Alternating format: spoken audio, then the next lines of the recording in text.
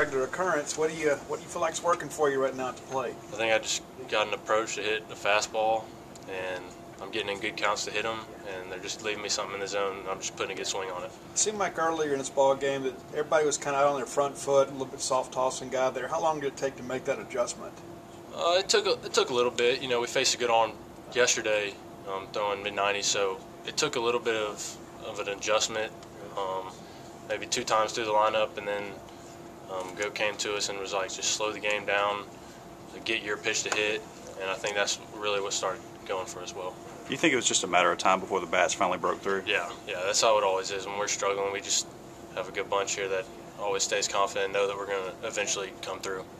You've had a few games now where you have a couple big swings in one game. What do the guys say to you when you come back to the dugout, and what have they said about the way you've been swinging the bat overall this season? They just say keep doing your thing. Just keep doing your thing. I believe this is what I should be doing for the team. I feel like I'm helping the team more this year than I did last year. They know that's where I'm supposed to be. So they just keep doing your thing. So, looking ahead to the weekend, how do y'all keep it going against me and getting ready for SEC season? Just stay focused, try to get better every day. We've got our first practice in a long time tomorrow. I think we just need to get better every day, and that should be our focus, and not let up. So that should be it.